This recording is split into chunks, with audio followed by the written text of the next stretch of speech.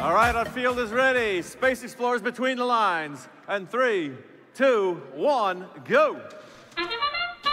Off we go here for the Sandstorm of qualification match number 26. 2 Blue Alliance machines making their way down to the surface planet Primus. All 3 of the Red Alliance machines doing so as well. And that's about it for this Sandstorm period. Blue Alliance Robotics has a hatch panel loaded up in the robot. They're going to be up on their tippy toes here, wheeling it on back, letting the cargo fall out of the cargo ship. They'll place the hatch panel soon-ish. 2 minutes left in the match. Red Alliance is up 17-9. Lots of cargo spilling all over the floor here for the Red Alliance. There's orange cargo pods making their way everywhere. Red Alliance team here, 7158, second-year team. Out of Langley, BC there. Conspirators placing a 2-point hatch panel on this top left rocket. They're slowly starting to seal it up. Bottom layer all sealed up here on this rocket. 4 more hatches left to place before they can start placing cargo in this rocket and filling it up. Maybe we'll see our first full rocket rank point here at the Canadian Pacific Regional.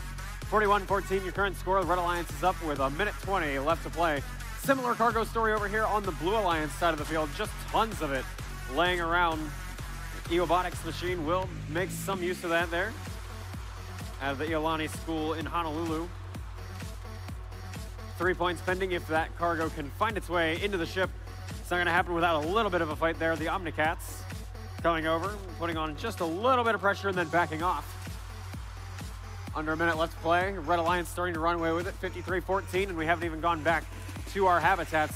This Red Alliance cargo ship looking quite full. In fact, almost entirely full of orange cargo. They started the match with preloaded hatches. Those hatches with white gaff tape on them don't count for score at the end of the match, but it did hold in a whole lot of cargo for them. Very valuable here as they extend their lead. 55-14. Your live score, we're in our final 30 seconds of the match. Hawaiian Kids. Up goes the lift. And up goes the bot. Now they just got to bring those hind legs in. And that's going to be a level 3 climb there for the Red Alliance. Their alliance partners, the Omnicats, will be chilling on level 2 there for 6 points versus the Hawaiian Kids 12. And for 3, the Conspirators will go ahead and round out that habitat climb.